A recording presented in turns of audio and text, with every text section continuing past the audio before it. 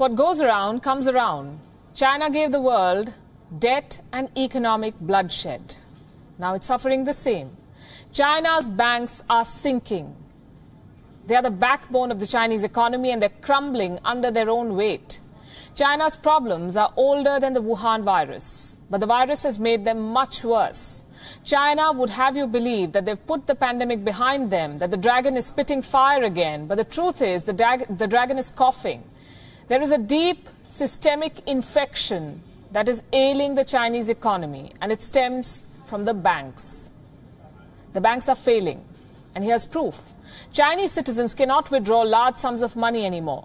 There's a new rule. This rule is limited to one province right now, the province of Hebei.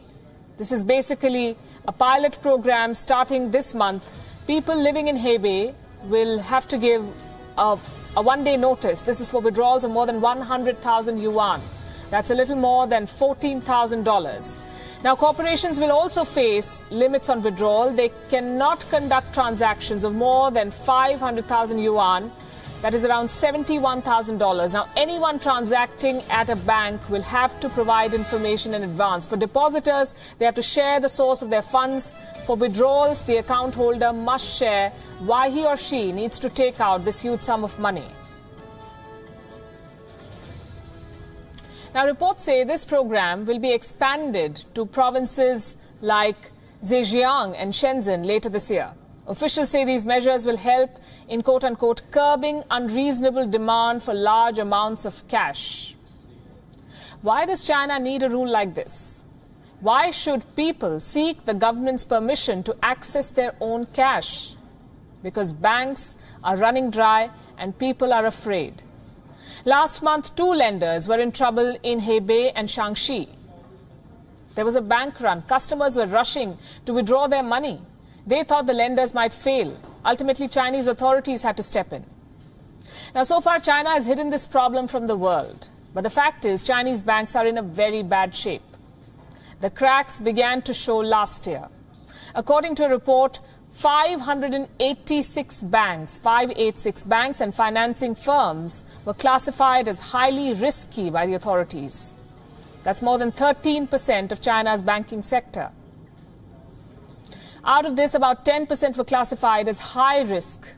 In 2019, 3 banks in China failed in a span of 3 months. In May, Chinese regulators took over the Baoshan Bank in Inner Mongolia. In July, the bank of Jinzhou failed. It was rescued by the state-owned Industrial and Commercial Bank of China. And in August, China's Sovereign Wealth Fund had to save the Hengfeng Bank in the Shandong province. 3 banks. They fell like pieces of dominoes. If this was any other country, it would have triggered fears of a financial meltdown. But stories like these are buried in China. So the question is, why are China's banks failing? The answer is bad debt. China has been fueling its growth with debt. China's total debt has quadrupled in 10 years, multiplied by 4 times. And years of borrowing has made the banks hollow. As of March, China's total domestic debt was more than 300% of the country's GDP, 317% to be precise. That is what is on the books. And reports say that there are many loans which are off the books. These hidden debt bombs are the bigger worry. You see, China's banking system is controlled by 4 big state banks. They control the financial system and they control 50% of all loans. So effectively, the government controls the financial system in China, like all systems. This has given rise to an enormous shadow banking industry, riddled with corruption and expensive loans. China's shadow banks are worth more than $5 trillion. That's more than 50% of the country's GDP. So China has been trying to quietly clean all of this up. In 2019, Chinese corporate borrowers defaulted on nearly $20 billion in loans. The scale of the debt is so large that China has allowed some players to publicly fail just to send out a message. Tighter controls have been placed to counter social unrest. In 2019, a 29-year-old woman was charged with spreading rumors. She reportedly claimed that the Yichuan Rural Commercial Bank was going into bankruptcy. Now, this is a small bank in Henan. And the bank was quick to deny any claims of bankruptcy. So this woman was arrested. But weeks later, authorities launched an investigation against the bank's former chairman. Something was wrong there.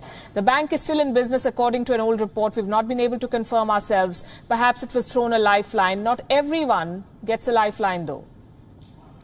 Wu Xiaohui was the founder of one of China's biggest insurance companies. He was charged with fraud after a default. He was sent to jail for 18 years. He was found guilty of cheating his investors of more than $10 billion. China tried to make an example out of this man.